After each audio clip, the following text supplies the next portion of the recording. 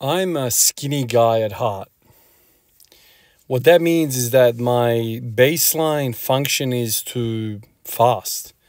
My body just prefers not to eat. It's really, really weird. It's a genetic thing, I suppose. There's a lot of us that struggle to put on weight, and there's also a lot of us that struggle to lose weight. I'm the skinny jean guy. So what that means is that when I have periods of poor movement or poor training or just being sick and just doing the absolute minimum, so sleeping on the couch, sleeping in the bed, and just going back and forth between those two spots, I'll lose my appetite. It's simple as that. I solely rely on having my appetite spike up because of the work I do in training.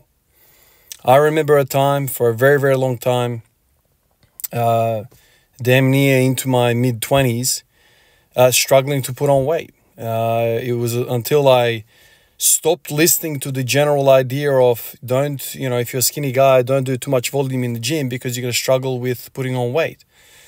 Because lots of volume uses up lots of energy. For me, it was the opposite of that.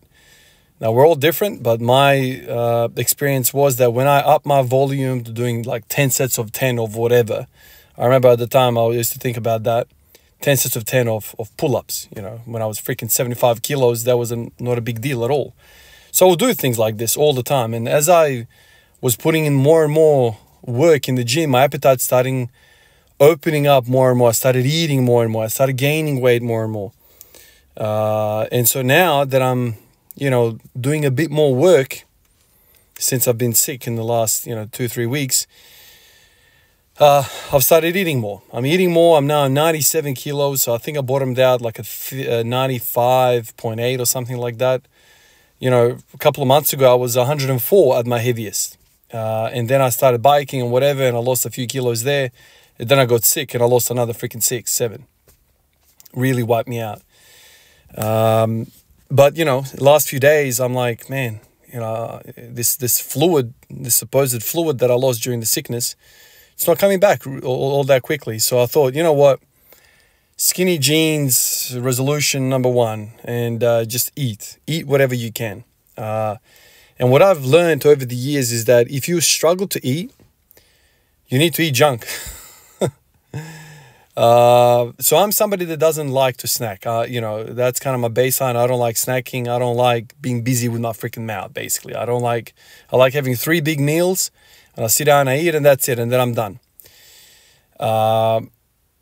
But, when you're struggling to put on weight, you have to eat some junk. And when I say junk, I'm specifically talking about sugar, because I think sugar has a weird role, at least in me, is that when I eat more sugar, I sooner get hungry again. So if I just eat, let's say, potato, meat, and a salad, that's my main meal, and I walk away after that, I feel like I can go hours, like 6-7 hours without eating at all. Again, it's a very filling thing. But if I eat the same plate of food, and then I just eat a bit of ice cream at the end, or eat some chocolate at the end, boom, I'm back out hungry again in like 3-4 hours. It's really weird. And so that's a nice little hack that I've kind of developed over the years. And so, last few days I've been eating ice cream a couple of times a day. We got some ice cream in the house, my favorite Neapolitan ice cream, which is like the freaking cheapest ice cream you can get. But I love it because it takes me back to when we first came to Australia and I saw a big tub of ice cream, and that was the first tub of ice cream that I saw in my life. Coming from a refugee life back in Croatia and Serbia, freaking I've never seen a tub of ice cream, man. It was always like in sticks, and you sometimes get them, but you don't freaking get this gluttony of freaking a tub of ice cream.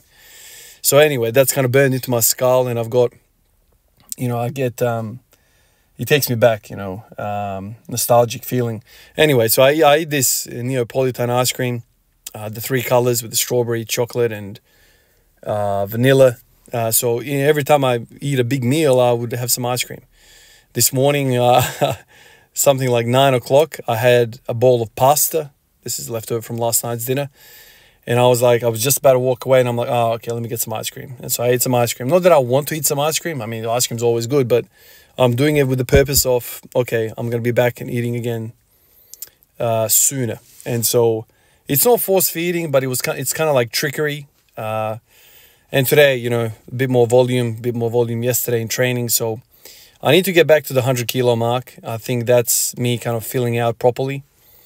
I mean, I've been stronger at 96 kilos in the past. I feel like this 96 kilo version of me, I still feel flat and weird. I don't know. I'm depleted in some way. I don't know what's going on, but I'm going to try and restore back to normality that I was a couple of weeks ago. I mean, basically during that week of sickness, I barely ate. You know, now that I think about it, I think I went days without eating properly. When I say properly, I don't think I ate anything. I drank a lot of water, and that was it. You know, I had some Himalayan salts to like replenish the electrolytes, but in terms of food, I don't think I ate much. I mean, that's how you explain losing 6 kilos in a week, right? You know, you're not going to be losing it if you're freaking eating a lot. So yeah, I'm going to get out of here, go back in the house, eat some more pasta, I reckon. That pasta was amazing last night, and I'll have another freaking bowl of freaking, it's not even a bowl, I'm just freaking spooning it out of the tub. Every time I do it, I think about the freaking Biggest Loser episodes that I used to watch back in the day, like some 10 years ago. Dudes are like spooning out the whole tub of ice cream, like in one sitting. It's like, god damn. Anyway, every time I sit in front of a tub of ice cream, I always think about that guy. Anyway, guys, appreciate you, and I'll catch you in the next video. Cheers. Peace out.